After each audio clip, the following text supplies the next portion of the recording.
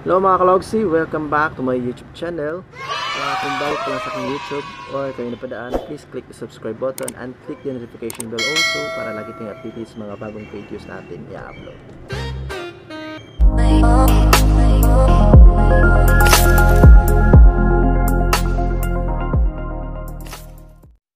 So today guys, as you can see sa thumbnails po natin at saka sa titles, so I will prepare for my setup on vlogging, paano ko ito gagawin. So here's the item or I will show you kung ano yung mga item na ginagamit ko for preparing vlogging. So the first product guys is ito yung lead light. Ito yung sumusuporta sa atin pag once madilim yung paligid natin para maging maaliwalas ang ating mukha at kitang-kita sa video camera. You can also extend kung gusto nyo ng mas malakas na lead light para mas maging maaliwalas talaga sa inyong mukha o sa inyong paligid. As you can see sa picture na kayang-kaya niyang maging mag-extend as long as kaya sa inyong budget. Katulad ng nakikita nyo logsi, dyan po ninyo ikakabit yung another LED light for extension po. Ang astig, di ba? So mga kalogsi, battery lang kailangan ito para gumana ito at umilaw. So I will recommend mga kalogsi na yung battery gagamitin natin is yung everyday.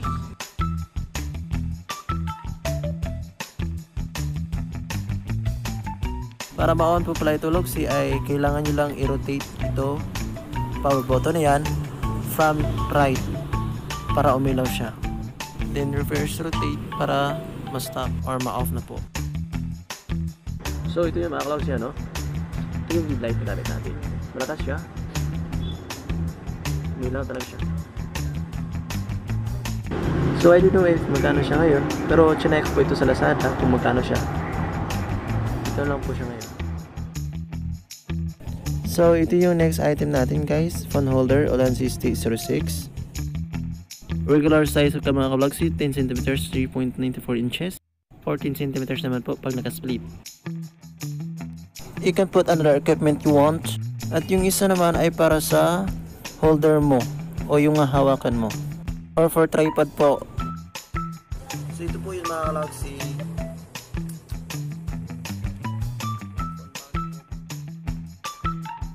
Next item mga kalogsi is microphone boya. Windshield na para ma-improve ang quality recording natin. As you can see, yung nakikita nating feather or parang balahibo, yun po yung nagpo-protect. Pwede natin siyang pang outdoor for vlogging pa na din. Boya microphone mga kalogsi is also compatible on DSLR camera mga kalogsi and mirrorless camera din po. Pwede po ito. And most of all, it's also compatible for smartphone na pwede natin gamitin para sa ating mga Android phone. Android start for vlogging. When you purchase the Boya microphone mga kalogsi, ay complete set niya po itong matatanggap. Andun na po lahat ang kanyang kinakailangan. So ito po yung mga kalogsi, yung microphone po natin. At ito naman po yung wire nila o cable. Dalawa po bale yung wire. They have different purpose po. Itong maliit for smartphone po and tablet or Mac. At ito na pong mahaba na katulad nito ay para sa for cameras, camcorders, audio recorder and other audio video recording devices. So yun pong purpose ng dalawang cable na ito. Ito ay para lang po sa smartphone, tablet or Mac. Ito maliit. So yun po yun. And of course, the tutorial tripod mga kalogsi na mostly and commonly na ginagamit natin o sa mga vlogger. So ayun yung mga item na kailangan natin for phone vlogging. Sa mga may budget or lowest budget na kayang bilhin ito sa item, mabibili nyo lang po ito sa Lazada. And by the way, my phone is Xiaomi Mi A3. Ito po yung gamit kong cellphone guys, Xiaomi Mi A3 po.